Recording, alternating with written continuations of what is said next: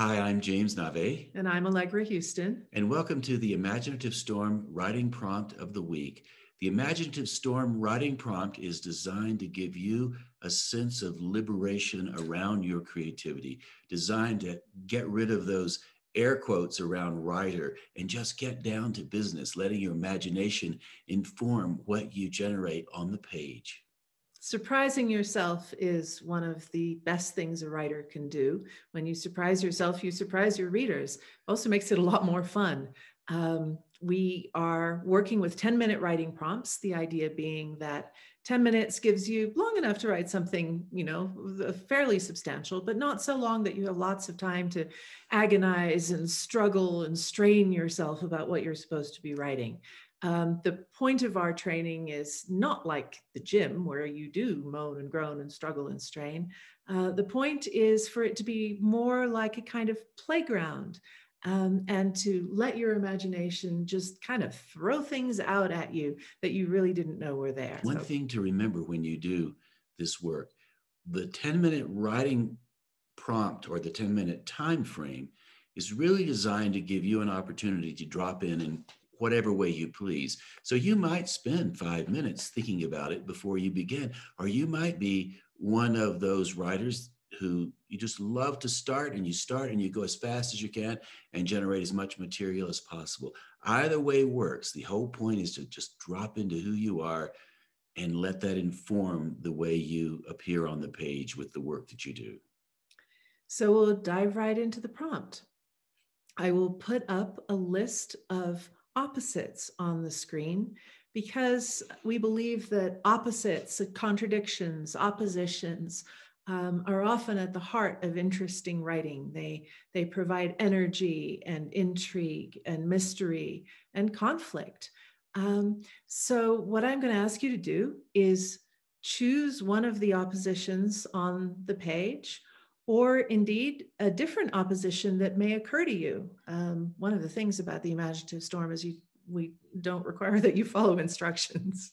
If you aren't sure which one to choose, they all kind of, you find yourself in your rational mind going, oh, maybe I should do that one or I should do that one. Just close your eyes, then open your eyes and just let your eyes land on one of the oppositions and use that one. And once you've got your opposition figured out which one you're going to use, what I would like you to do is simply write about a time when that opposition, that contradiction was important. And we'll write for 10 minutes.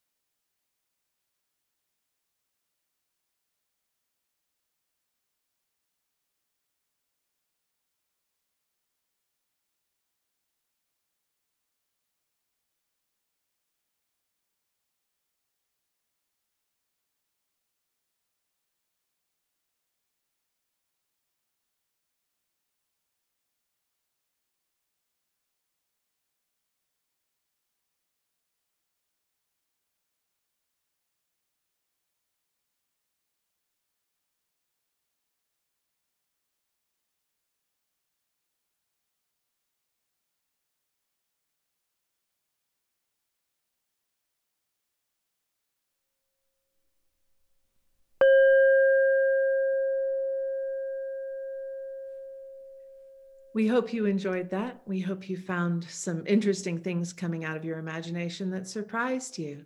And if you like what you wrote, we invite you to come to our site on the platform Circle.